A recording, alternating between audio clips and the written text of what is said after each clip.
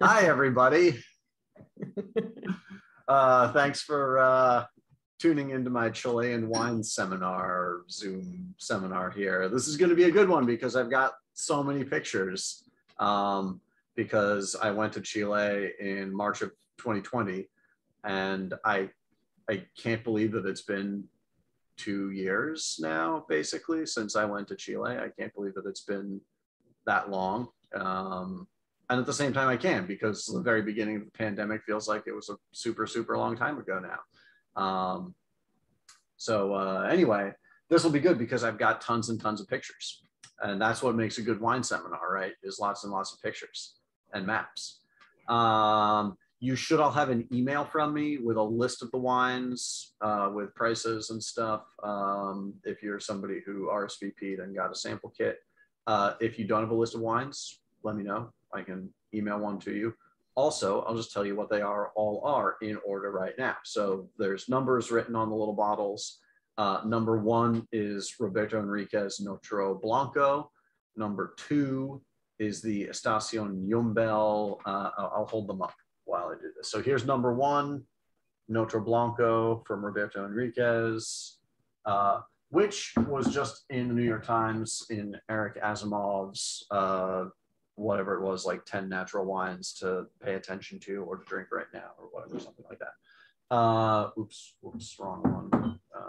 Number 2, Estación Yumbel Tinaja. Estación Yumbel, I will also refer to this as Mauricio Gonzalez Carreño, because that's the winemaker. That's usually how I think of it. Number 3 is also Mauricio. This is the Estación Yumbel Pipeño. Number 4, back to Roberto Enriquez. This is Tierra de Pumas from Guaraliwe, I believe, is the little town that vineyard is in. And then number 5, Gonzalez Bastias Matoral País. So that's what the wines are in order. So yeah, so this is Bio Chile plus Itata. So yeah, all right. There's actually there's a wine from Itata and there's a wine from Maule. That's the Gonzalez Bastias, but I'm gonna call it Bio. Let me go to screen share, bam, and then where's map? Here we go. So here's a map. This is Chile is a super, super long country. I don't think there's you don't see an actual picture of South America here, but it's this, Chile is this strip of land running down the Pacific coast with the Andes Mountains on one side and then the coastal range right on the Pacific here. And let's see, so here's Santiago, the capital, right up there. When I move my cursor around, do you actually see the cursor moving on the screen? Cool, so yeah. I can actually like point to things. Okay, yeah, so Santiago, capital up here, and then you see all these wine regions around it, Maipo, Colchagua, Cachapol, Curico down here. So there's this long central valley in between the two mountain ranges, and you have a ton of, you have snow up in the Andes that melts and then runs down towards the Pacific. So there's all these rivers that run across the country going east to west, providing water to irrigate with or whatever for farming. So there's a ton of farming. Chile produces a lot of food. It's a very great, easy place to grow food because the coastal range over here blocks weather from the Pacific. The Pacific is relatively cold here because you have, I think it's the Humboldt Current still. I think it's the Humboldt Current that runs all the way up the entire from South America up the coast of North America. But anyway, there's a current here bringing water up from the Arctic and also the Antarctic, and also there's an upwelling of water by the coast here of colder, deeper water. So the Pacific is cold. So on the coast, it's relatively chilly. But because of the coastal range blocking influence from the Pacific, it's pretty warm all through here. Particularly so up in here, and as you go further north, you're closer towards the equator and it gets warmer. All of this here, so yellow, that's Maule, then down here the green, that's Itata, and then down here the purple, that's Biobío. Okay, zoom in a little bit more here. Yeah. And what's sort of interesting about this is that right here, as you can sort of see, there's a gap where you don't see any mountains. The coastal range, there's a gap in the mountains here. And so cold air and weather and stuff from the Pacific can sort of make its way into this part of the Central Valley in here. Changes the environment. And you have the city here, Concepcion. Concepcion is a pretty big city. I want to say Roberto said it's like, I think he said it's like 1 million people, I want to say. It's a big city. And then you also have Talca up here in Maule. Talca is a more industrial city, and you can see all these roads going to it. Like Talca is a transportation hub. And then down here, Concepcion is on the coast. There's a large airport there and stuff like that. Chile, I'll go into the history of it a little bit. So most of the population of Chile lives up here around Santiago. And up around Santiago, it's more European. It's more international. The people there look towards Europe, I feel like, more. They look towards Spain for culture and whatnot.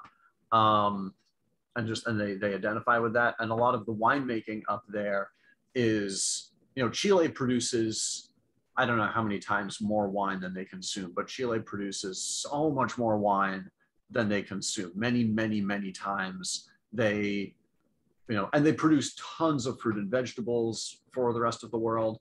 And I'll get into this as I talked about it, but they're also, I think they're the second largest exporter of paper products, of like a lot of raw or unfinished paper products in the world. So they're like an agricultural production oriented economy. Anyway, so they produce all this stuff for export, and all the wine up here, all of this up here in Maipo, Casablanca, Leda, Maipo, Colchagua, Curico, all the wine up there is made for export. And it's a lot of winemakers from Europe, consultant winemakers that are hired to come in and make wine. People from there going to Europe to study winemaking. They're trying to make wine there that,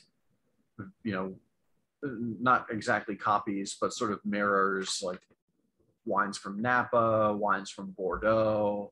They're making wines for Germany, for Great Britain, for America. They're making wines for like what they think the people there want to drink. But as you go further south, it gets more and more rural and more, I don't know, there's less and less infrastructure. And so the Spanish came into Chile in, I want to say the like early 1600s, and slowly worked their way came in from Peru, I believe, and then slowly worked their way down the country. And they made it down here to the Biobío River, Rio Biobío right here. And they conquered this area, and the Spanish they ran into this indigenous culture called the Mapuche, that the Mapuche weren't a single tribe, but it was, like a constellation of native peoples that shared the same language and, sort of culture and stuff like that. And the Mapuche they'd had some interaction, I want to say, with the Inca Empire. So they were sort of aware, the Mapuche were already aware that there were other cultures in the world that might be hostile to them.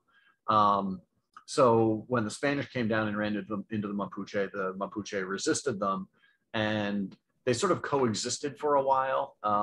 This was the front line, the border down here along Bio, and so there were lots of Spanish troops, colonists, and they brought vines, and they were planting all these vines to produce wine to drink for the army. It wasn't just producing wine for the church; they were producing large quantities of wine for the army to drink. But what's interesting, so then after I want to say it was approximately 50 years, 50 years, the Mapuche actually sort of got organized, banded together, and they drove the Spanish out and reconquered, I think, pretty much all of this up through Itata. So they drove the Spanish out, and I want to say, I think there was still, Concepcion was a little fortress, and I think that was still Spanish, but anyway, so the Mapuche sort of pushed the Spanish back, and then but they had already they'd already intermarried with the Spanish, and so they sort of pushed out the Spanish government and soldiers, but they kept on making wine, and there were vineyards there and stuff, so they just kept on making wine the way that these Spanish colonists had showed them. And they never stopped. They just kept on making wine. The people up in Santiago sort of look down at southern Chile, and the people down there, who more of them are of indigenous descent. A lot of the people down there, they look different. They look more native. And to an extent, the people up north in Santiago look at this part of Chile as sort of being like rural backwoods. They look down on them in a way, and they just were never interested in the wines down here. They always viewed the wines down here. Pipeño was always viewed as like cheap, rot gut, bad wine that poor people just drank to get drunk, or just drank. It was just like a poor person's drink. So there was never any interest in it, which means that there was never any commercial pressure to produce more or change how it was produced or anything like that. So people just kept on making wine, really up until, geez, I forget. I don't know what exactly the year was, but there was a Frenchman, Louis-Antoine Loot, who came over for some reason and was blown away by these ancient vines and the winemaking. So Chile, I'll go back to screen share. Chile, because of the mountains on both sides, and then down south of here you have Patagonia, and up north you have the high desert of Peru. There is no phylloxera in Chile, so there are vines that are 200 years old. Vines, there's no phylloxera to kill them, so there's all these ungrafted vines, and the climate is fantastic. It's sort of Mediterranean, maybe even drier actually, and maybe not quite as hot in the summer as southern, like Provence, places like that, but it's basically Mediterranean. Driving around down there, I saw vineyards everywhere and vines everywhere that had just gone wild. That, like when somebody stops taking care of a vineyard down here in Itata, Bio, instead of the vines sort of just sitting there and you know, when you see abandoned vineyards in Europe, the vines usually sort of like slowly wither. They you know, they don't die immediately, but they just sit there and they slowly die. Down there in Biobío Natata, when somebody stops taking care of a vineyard, the vine just explodes and starts growing up trees and stuff. And these, like, the vineyards are insane. So Louis Antoine Lute came and was just blown away by these 200-year-old vines, and people still destemming the grapes by rubbing them on bamboo mats or on ridged angled stones to crush the grapes, and then the juice, you know, runs down this inclined stone into a stone trough or a tank underneath it. Super primitive, just the same way that wine was being made in Spain 400 years ago. And the wines were brilliant. So Louis Antoine Lute started buying wine, bottling wine, you know, hired people to work for him to bottle and make wine. And then he started exporting it to Europe and to America. And people paid attention because he was a French wine person. And, you know, so they were like, oh, well, if he's excited about these wines, they must be pretty special. And people tried them, and people were blown away.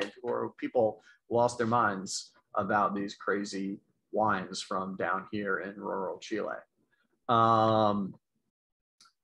know, and that broke the barrier and got people to take these wines seriously and exposed people from here, from this area, to the rest of the world, the rest of the wine world and stuff. And then other people here started really making wine and exporting it, making wine for export, because while there are a lot of vineyards here and a lot of wine made, a lot of it, why did I stop screen share? A lot of it is made in a very small scale for local consumption.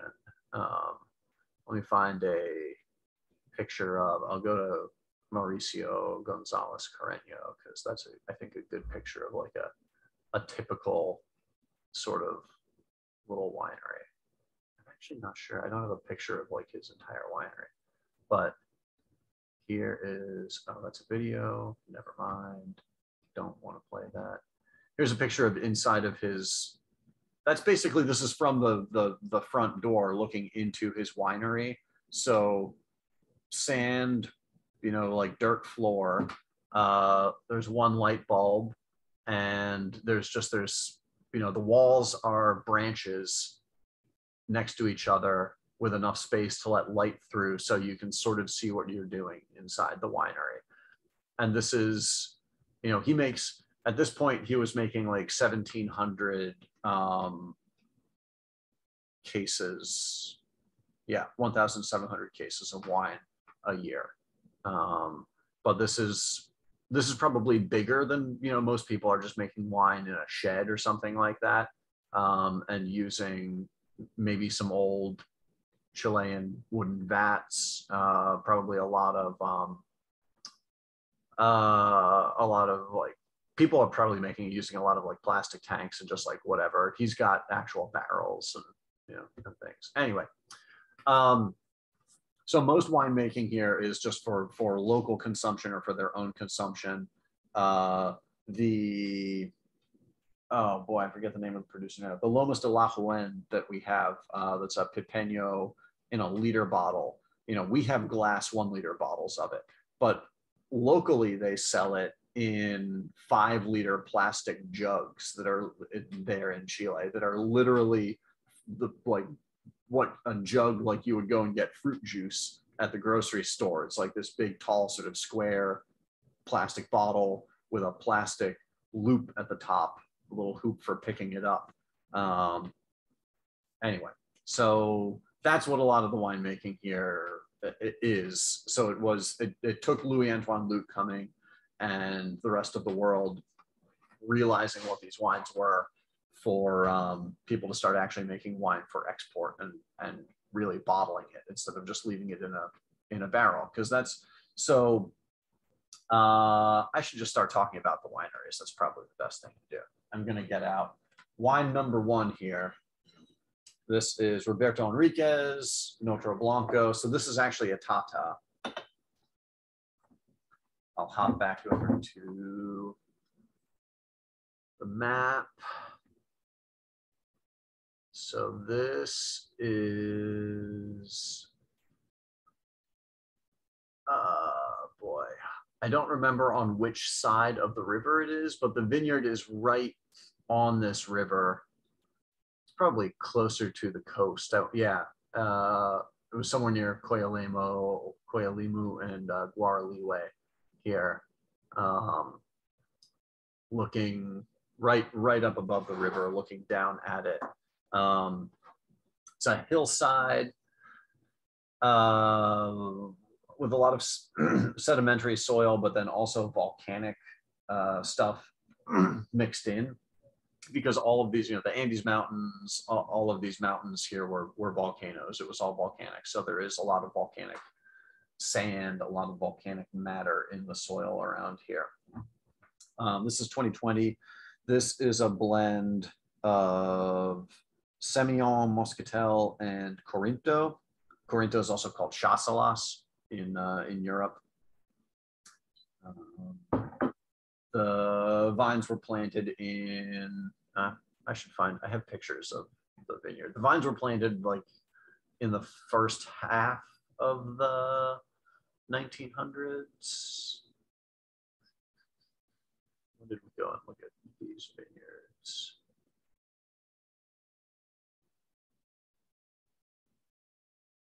Right up here.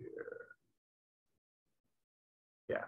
The river is just down beyond these trees here. And these are some of the vineyards. I think the vineyard that the Notro Blanco comes from is like just over here to the left off screen, just like beyond these trees over here. Yeah, I think that right there is the vineyard that the Notro Blanco comes from. And this was done in a mix of stainless steel and wood barrels, like old barrels. And this was 2020, so this actually would have been, when I was there, this would have been made in Roberto's new winery, which is right there. Roberto had just built this new winery when I was there. It was still sort of getting finished up. They were, I don't think it had water yet. That's the inside of a cement tank there. Yeah, that's cool. I can even show, can you see the video? Cool, neat, yeah. It smells super aromatic. It smells like Moscatel. The Moscatel here is, they're bush vines. So like super low little bushes just on the ground. They're pretty productive, even though, you know, I don't think any of the vineyards that he works with are irrigated. They're all just totally dry farmed, and it is particularly dry here. But they're still, you know, they generally don't do any pruning or vineyard management. Mostly they just let the vines do their thing and grow as much, you know, leaf canopy as they want, and produce as many grape clusters. They don't do any green harvesting. None of these people do any green harvesting. They just literally let the vines like do their thing, and then they come back and harvest the grapes. Yeah, just, it's beautiful aromatics, but it's kept from being too much, too aromatic, too unctuous by the Semillon and the Corinto. It's a little bit spicy, a little bit aromatic. This is destemmed. I don't think this really has any particular skin contact to it. This is not really an orange wine, I don't think. I think this is unfined, unfiltered, and zero sulfur, and so that's part of why it has the color and the cloudiness that it has.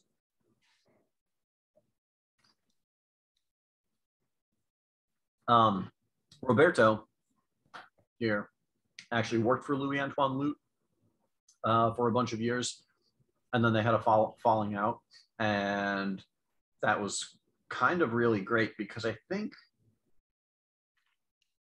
after that was when Roberto went to agronomy school, got a degree as an agronomist, and part of that he went and worked in Europe.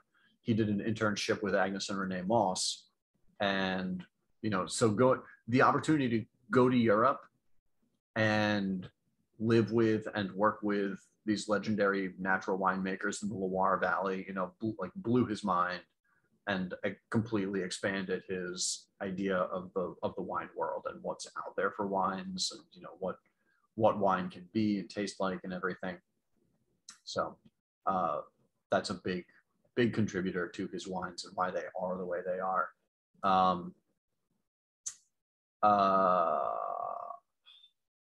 What else was I going to say about him? Right. So he went to he's an agronomist. They don't have, so he went to a government like state agronomy program. And as he explained it, they don't really have a state winemaking program. You go to agronomy school, and it's extremely rigorous. It's a 4-year program. It's considered engineering.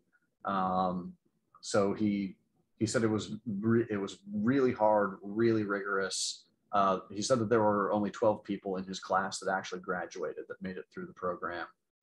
So it's a pretty big deal to do it and get through it and stuff. So it was a big deal for him, and it, there's not a lot of people that make it through the Chilean agronomy program. So it gave him a lot of attention and credibility in Chile doing that. And I want to say, I think 2016 was his first vintage, for his first commercial vintage. He grew up around Concepcion. Some of the vineyards that he farms are vineyards that have been in his family for a while. And I'm looking to see,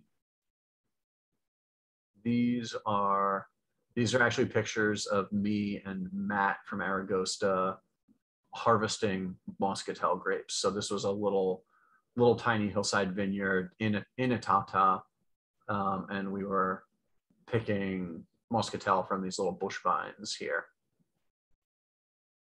Early March. It was very hot, very, very hot and sunny. And you can see you had to really the grapes were right down on the ground. You had to dig around underneath the plant to find the bunches of grapes.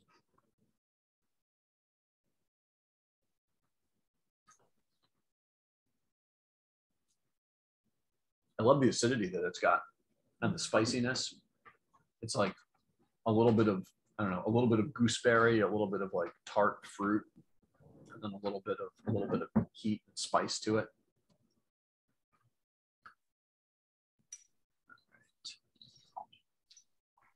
Next up, wine number 2.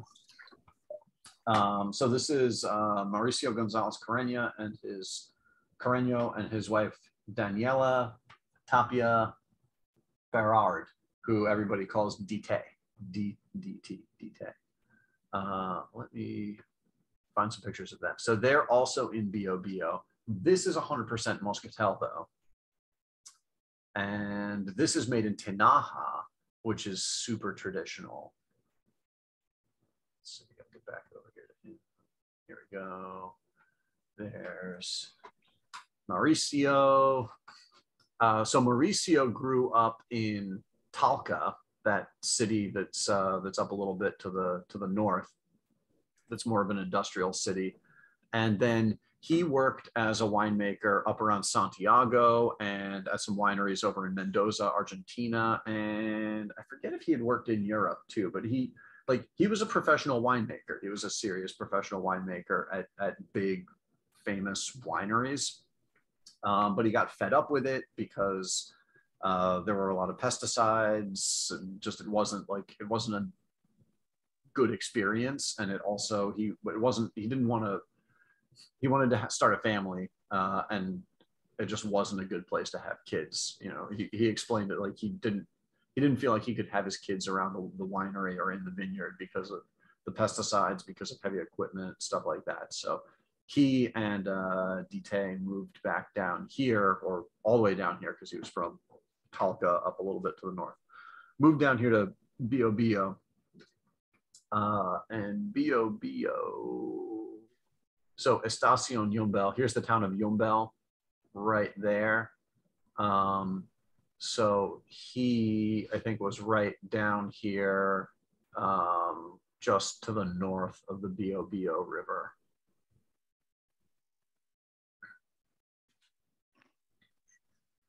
There we go. So this is 100% Muscatel, from super old vines, hand harvested, and aged in, where's a picture there? Aged in a tinaja, in a big old clay amphora. So those were produced natural, or produced locally here in Bio Bio, but I don't think anybody is actually making them anymore. Talking to Mauricio about them, he was like, yeah, no one remembers how to make them anymore exactly. Like, I'm sure somebody could figure it out, but there's nobody alive who, you know, had learned from somebody who had made them traditionally. So as far as he knew, there isn't anybody making tinajas anymore. So all of them, that I think the newest one that he has is like 80 years old. So they're all unsealed clay amphora, and they're not any uniform size or shape. Each one is unique and is a slightly different size and shape. Do I still have? I don't. Oh well, that's fine. He makes wine on a tiny scale. And you saw that winery. He has a new winery now, actually, that he built like last year, which is basically the same, except it has it's on a concrete slab, so it's not just on dirt anymore. And it's a little bit bigger, so he has more room. I forget, 2016 might have actually been his first commercial vintage too. When I went we went and visited him, and then visited Cacique Maravilla, which is right nearby. And then we came back here and spent the night with him and Dite. And they were storing wine in their house. So they had, like, we went into their living room, dining room, we had dinner. And in the center of the room, though, was just this gigantic pile of cases of wine. It was, I don't know, like 70 cases of wine or something, like stacked up in a big mountain in the very center of their living room. This Muscatel, I want to say he made something absurd like 100 cases of, or slightly less. It does not say on here how much, but I want to say he made like less than 100 cases of this.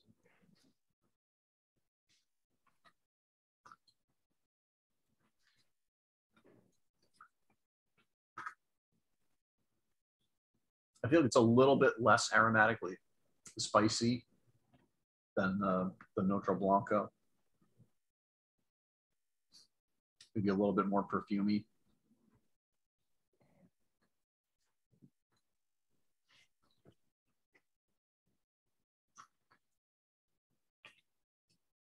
His wines are generally all 0 sulfur. He will sometimes add a little tiny bit of sulfur at bottling if the wine is not acidic enough, if the pH number is too high, which makes the wine a little bit less stable. So he'll sometimes add a little bit of sulfur, but generally the wines are all 0 sulfur.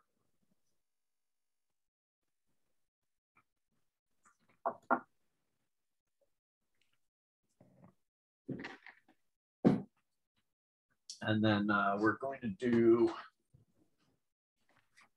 his Pipeño next. So this is 100% Pais from Yumbel, and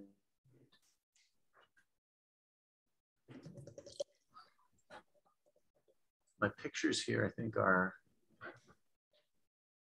maybe out of order.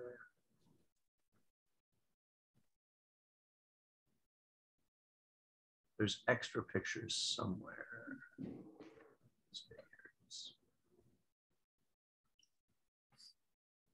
All right, I guess this is the only picture I think I have of his vineyard here. So he has vineyards up on a ridge top above his winery. And then the parcel is sort of like contiguous and runs down the hill down to his house. And this, the Pipeño, comes from, the Pipeño comes from volcanic soil down by his house. So it's all this black sand. And then up here on top of the ridge, so it's the same vineyard, but up at the top of the ridge, it's more sort of like sandy clay and granitic soil up here. See if I can find a picture of the soil down by his house. Oh, here we go. Actually, it's a video.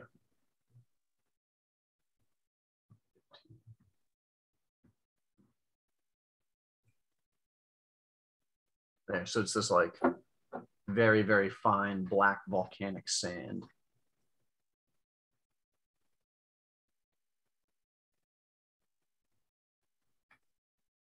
So this is 100% Pais from his vineyards there. And where is it? Let's see. This is made in that big upright wooden vat there. That is what's called a pipa. That's where the name Pipeño comes from. Pipeño means like wine from a pipa. A pipa is a big wooden vat. It varies in size, but it's always upright staves like that, open at the top.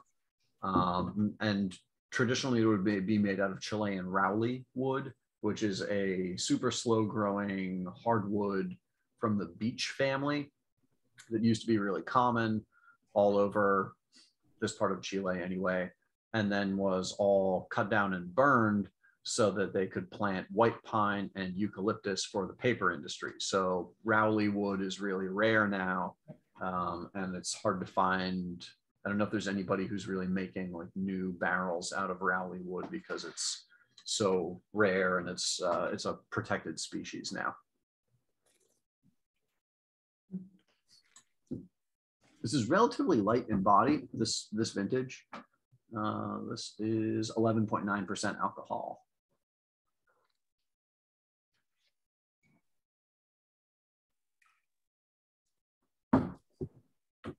Traditionally, of course, like they didn't have bottles here, so they wouldn't bottle wine. They would just make a pipa. They'd have a big vat like that of wine, and they would just drink from the barrel, you know, throughout the year until it was gone. And that's what Pipeño is. Pipeño is like fresh, easy drinking, simple wine is the idea, like made in a Pipeño that you just, you know, you sort of, you start drinking it when it's young and you just drink it throughout the year. It's not a legally protected term because most people in Chile think Pipeño is really bad wine and look down on it. So, you know, why create governmental rules to protect something that has a negative reputation? So there's actually no rules about what you can or can't put Pipeño on. So there absolutely are Chilean wines that say Pipeño on the label that are not actually aged in a pipa like that, because, you know, pipas are hard to come by. They take a lot of maintenance because most of them are really old wooden barrels now, and you know, it's a little bit harder to ferment in them. You have to like maintain the barrel and whatnot. So there's a fair amount of there are wines out there called Pipeños that aren't actually aged in pipa, but Mauricio and Roberto are friends. I mean, most of the winemakers around here are all friends because there's not a whole lot of people who are making wine like this and trying to export it and stuff. So they all sort of, you know, they support each other. But Mauricio and Roberto are good friends. And Roberto, before I went and met Mauricio, Roberto was like, he makes the best Pipeño there is. Like, he makes the best, most honest, traditional, real, authentic Pipeño.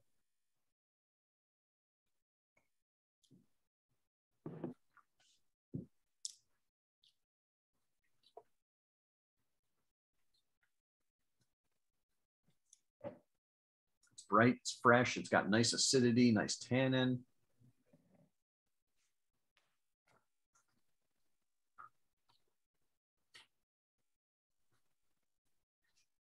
It kind of reminds me of like a Loire, like Grollo, like Gamay, something like that. It reminds me of like a Loire table red.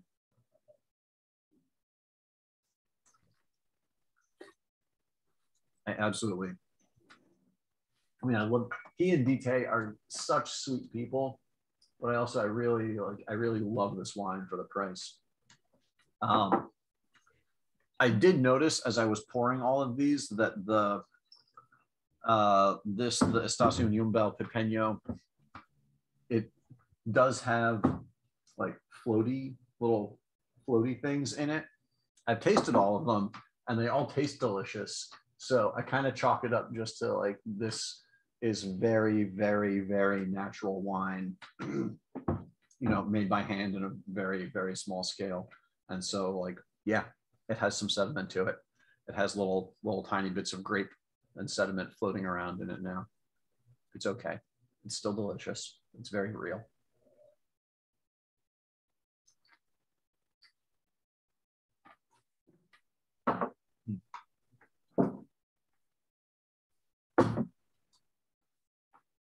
And then from just across, are these 2020?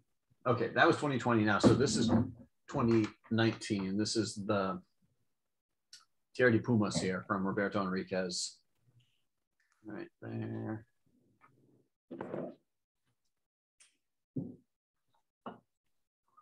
This is 11.5% alcohol. So this is even a tiny bit less alcohol than the Estación Yumbel Pipeño.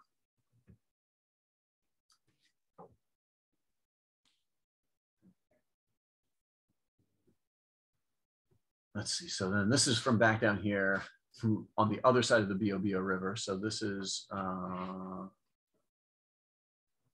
don't see the town here where this is. Hello? Hey, it's Krista. Oh, hey, Krista. How are you? Good. Great. I had a couple lines too that I was picking up, but. Oh, okay. But sorry to bug you. You're probably right on the middle of this. That's okay. I mean, we can do it a different time too. Let me just take a quick look over there to see if the wines are over there. All right. So Tierra de Pumas, I'm going to hop over to a picture of the vineyard, and then I'm going to go and look for a wine here. So this is Roberto Enriquez, and this comes from land that his grandparents owned, and it's where he first like started making wine. It is.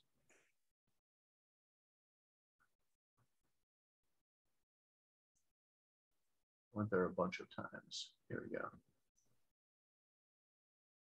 It's this hill. It's basically like this hill on the backside of this hill. You can see those vineyards over there.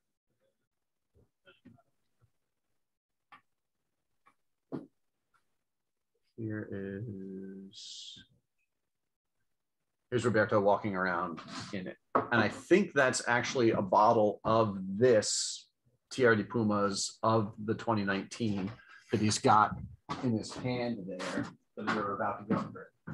I think it's these, but I don't see that. Good. How are you doing? Okay. Yeah. It was two or just these three? Yeah. Just these three? Yeah. Oh, okay. Yeah.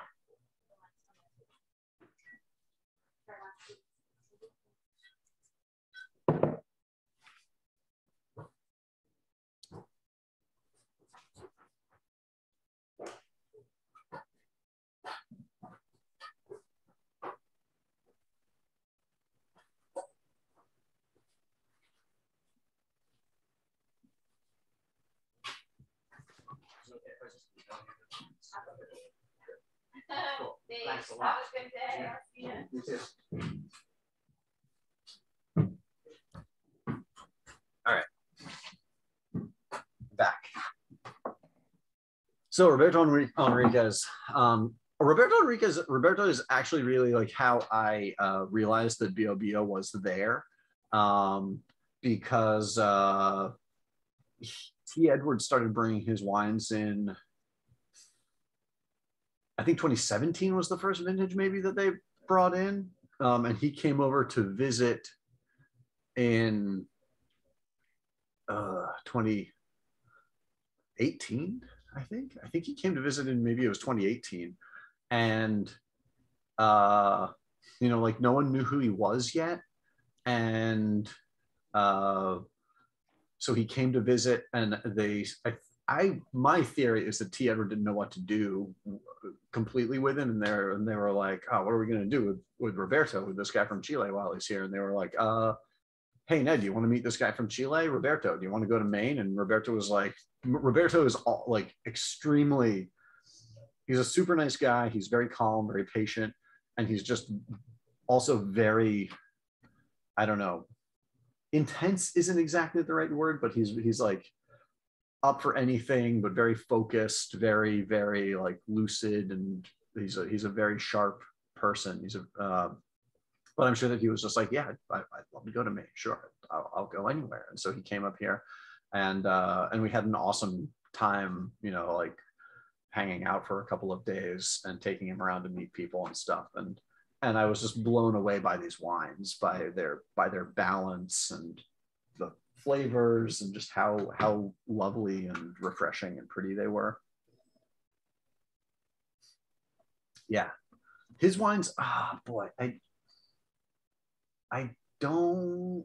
This might have been sort of a little bit kind of carbonic. Some of it, like it's not. He's not doing carbonic maceration anymore.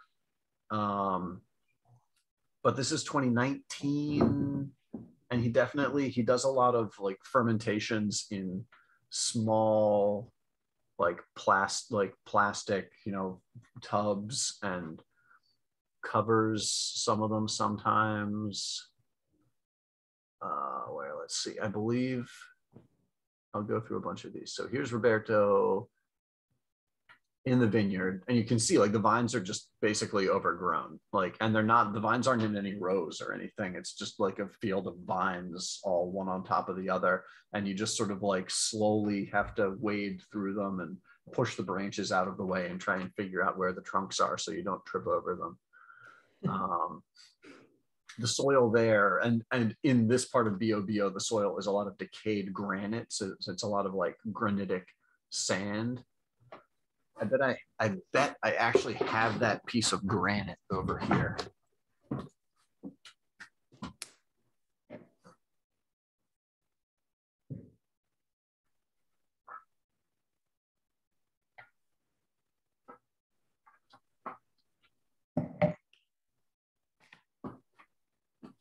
Okay, I take it back. I don't have that piece of granite, I don't think. But I do have a piece of vine from that vineyard.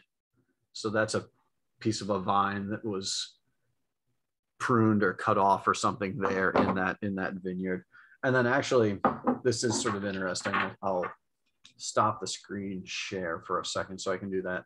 So these are rocks from where the Notro Blanco came from. So this is this big piece of volcanic rock, of hardened whatever lava, pumice, that was there in the hillside. But then at the same time, like right in the same holes in the ground, there's this piece of rock, whatever that is, that looks almost like shale.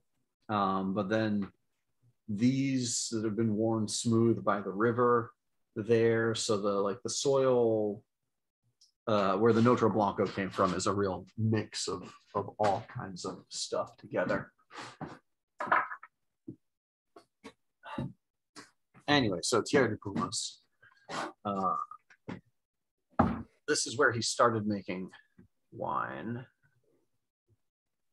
And here's a little picture of this. I think was, I don't know, this might have been his grandparents' house at some point or something, or it was like a little, at this point, I think they're using it as like a little camp, or like barely kind of using the house. But then, so here's the winery. You can see the spigot here in coming out of what looks like a wall. This is actually, I think that is shoring up the ground. So there's earth behind that. But then this up here is a big, like basically old concrete vat. So that's open at the top. And this is in another room. So grapes would come into this other room and get thrown into this big, gigantic open vat and crushed. And then the juice can drain out through this little spigot, and you can drain that into, you know, whatever, the tank or whatever to do the fermentation. That, a couple of tinaja. But so it's like that, it's a very, very primitive winemaking operation. And these vines in here are like 200 years old. And a bunch of the trees up here are old Rowley trees. It's one of the rare places that still has like a couple acres of like all solid Rowley forest here. You can see more of the soil, this like red, here this is almost like red, like clay.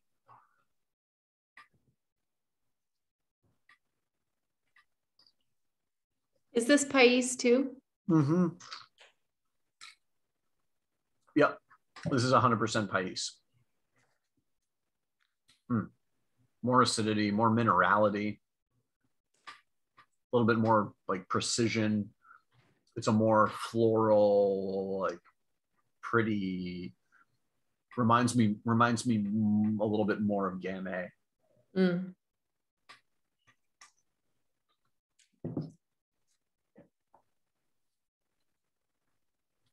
And there's this cool little hill with vines all the way around it.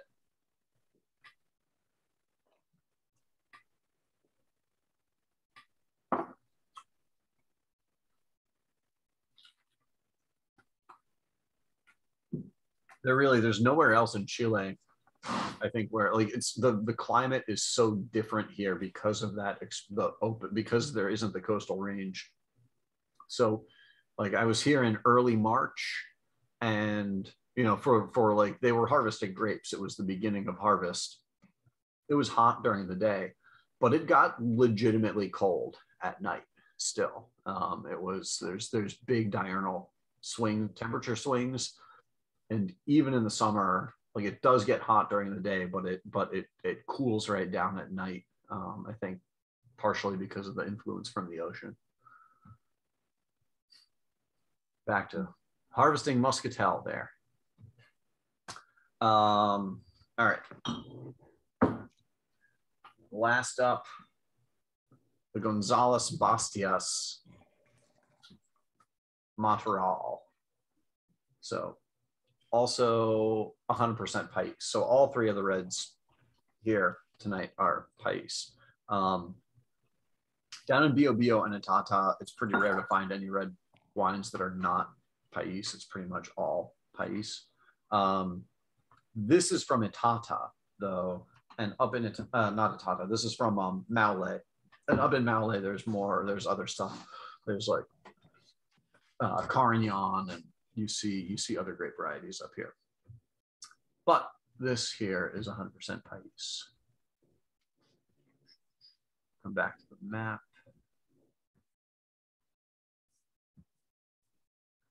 So it doesn't look like this is all that far away. Let's see. So Maule, they're right somewhere like right around here, right? Oh.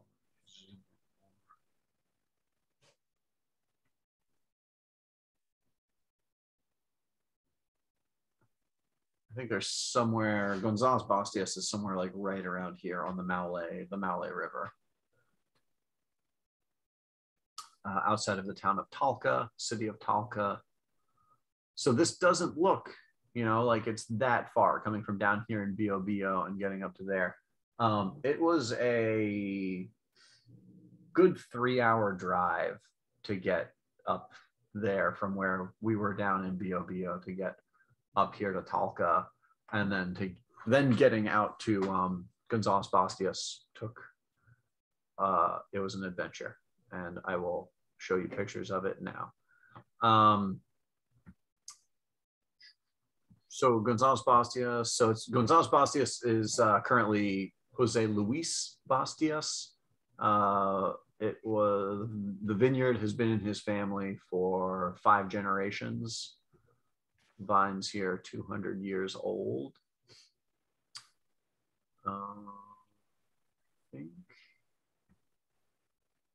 I took a picture of this church because it was so of the place.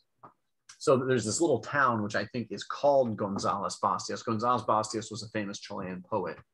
And then from that town, it's like an 18-kilometer drive out this little dirt road up over, there's a bunch of hills right next to the river. And so you have to go up through these hills and then drop down to the winery. The winery is right on the river. So it's a dead end.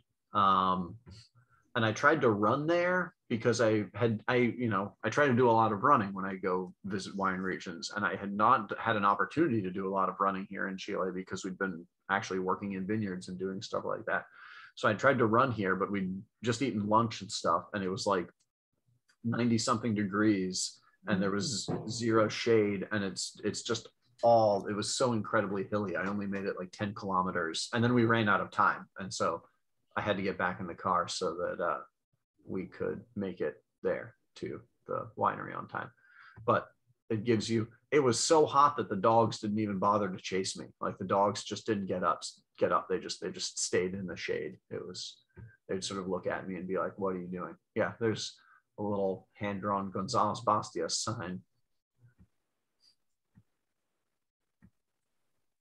And that is what the landscape looks like. It's beautiful, but it's pretty intense. So like I was saying, Chile is a huge exporter of paper products.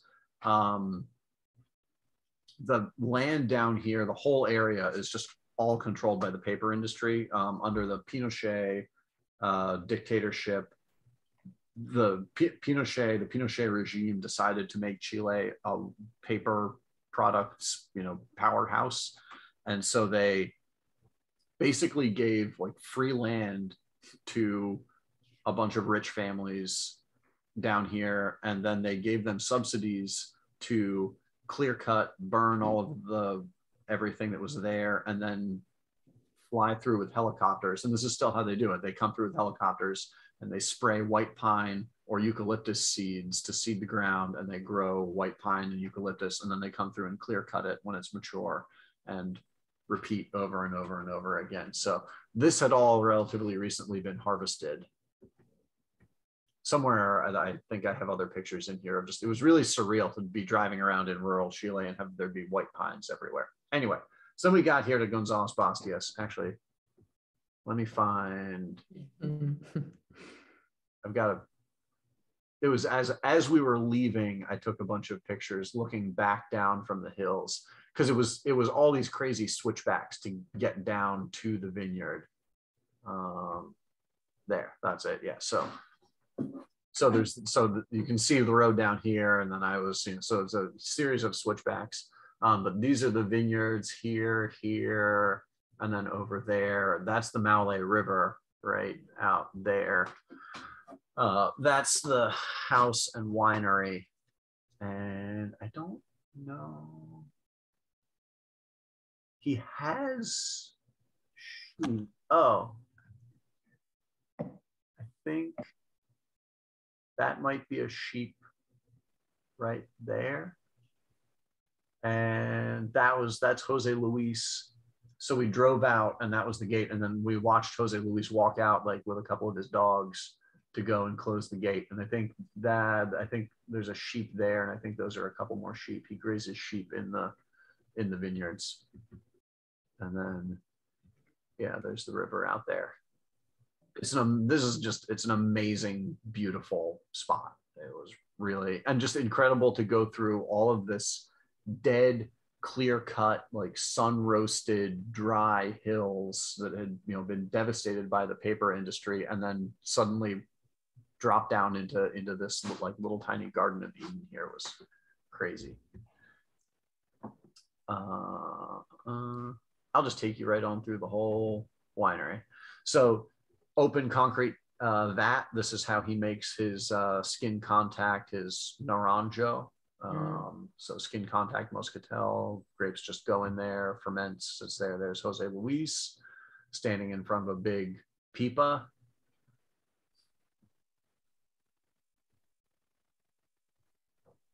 Fermenting, that might have been Torrentel. I forget if that's Torrentel or Muscat, but yeah, fermenting on the skins, just sitting out. Pais. And this is all like, this is basically the winery workspace. It's like a pavilion. There's a roof, but but no walls. It's just totally open to the air. So many yellow jackets. And then this is the sort of like wine aging staging area. His vines are about 200 years old. He's the fifth generation of the Bastias family to be here and be farming this. They have like 5 acres of vines. And like they don't prune the vines at all. They just let them grow like this all year. They go through and they work the soil a little bit, maybe like once or twice a year with hose, just to keep the other plants from growing up through the vines too much. And I don't think they don't let, once the vines have got grapes on them, they don't let the sheep in the vineyards. I don't think sheep really like grapes particularly anyway. But yeah, he just kept talking about how vigorous the vines were and how proud he was of the vines. He was an outsized, like very outgoing, garrulous, personality, probably also just super excited to have us to talk to, because, like where he is, he probably almost never sees new people. But, really happy to walk around and talk to us about the vineyard. At one point he said that, when he dies, he was like, the vineyard's not going to cry for me when I die. And we were like, really? And Matt was kind of, because he'd just been talking about how much he loved these vines and how he wants to die in this vineyard. And then he was like, but the vines aren't going to cry for me. And Matt was like, maybe one little tear, maybe a little bit. And Jose Luis was like, no, I've taught my sons how to farm too well. They'll take care of the vines. The vines won't even know I'm gone. They won't miss me. They won't even realize that I'm not here anymore. Bunch of the hose that they use.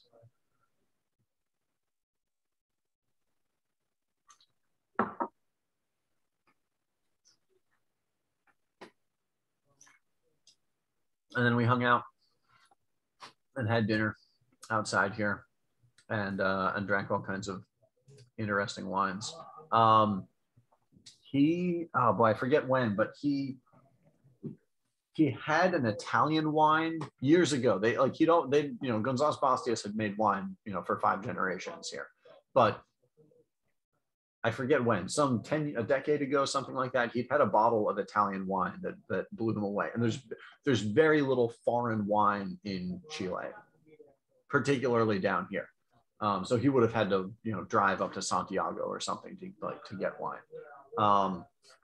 So he had this bottle of wine from Italy that blew his mind, and he decided to start traveling. And so he started traveling to Italy and France, and he started traveling and visiting different wine regions. He had been to Sicily, he'd been to Marsala, he'd been to the Jura and stuff like that. And really started traveling in order to expand his understanding of the wine world and understanding an idea of, what wine could be and what's out there. And that was what drove him to start exporting Gonzalez Bastias, and because it helped him, I think, understand how special these wines are, and that they're just as exciting and special as, you know, the wines of Kos in Sicily and wines from the Jura and stuff like that. So this is Maule, and Maule, as you can see from that map, I guess I have too many pictures open now.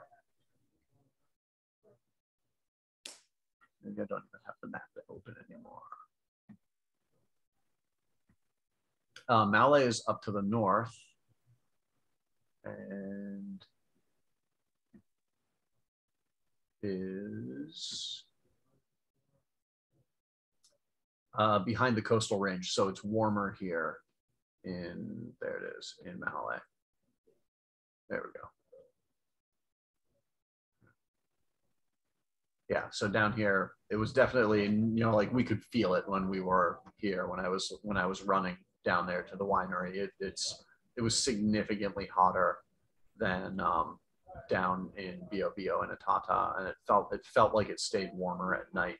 So the wines from up here, from in Maule, are usually, and it's a little bit further from the ocean too.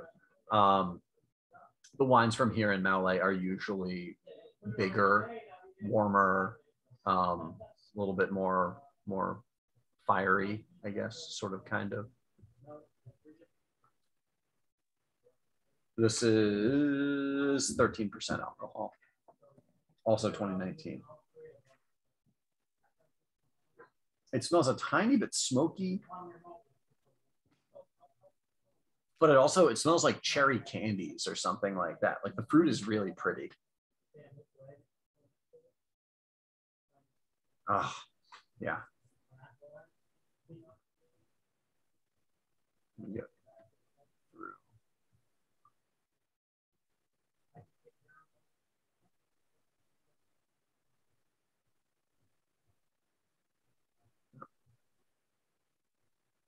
Yeah. That was, yeah. So the sun hadn't quite gotten down into the vineyard. We were leaving pretty early in the morning to get back down south to visit Mauricio. I don't think this ever floods. We didn't really talk about it, but I don't think that this, you know, like it's definitely, this is like river plain right here. And so the soil, like, yes, the soil is different. This is more like sand and clay and alluvial soils. It's not the decayed granite, the granitic soil of Bio. Boy, it smells so pretty. It reminds me of Cherry Jolly Ranchers. Mm-hmm.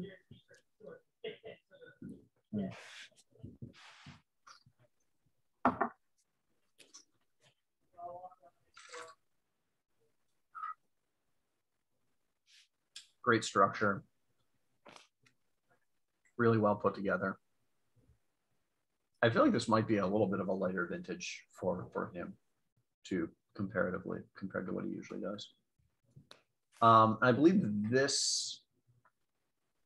his wines are 0 sulfur as well.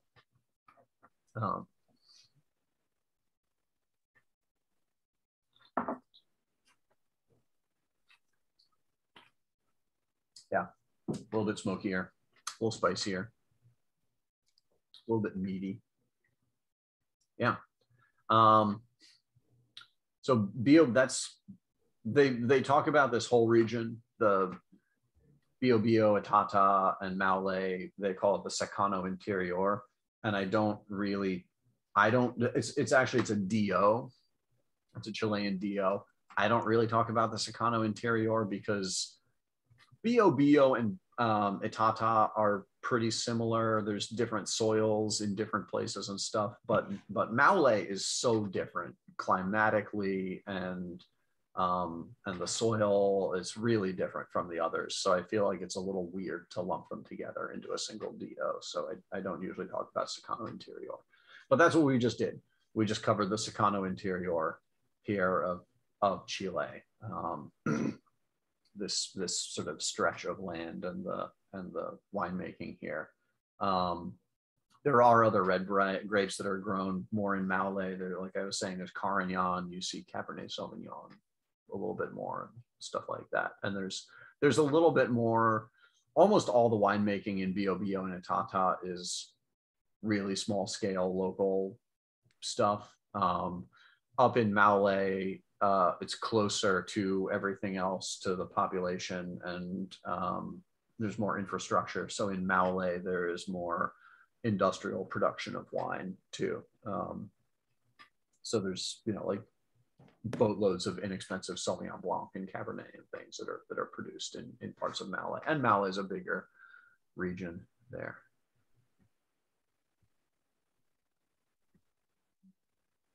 Yeah. All that. Anyway, yeah, so that's the Secano. That's my talk on the Secano Interior of Chile. It's a really special place, I think, because of the history and the culture.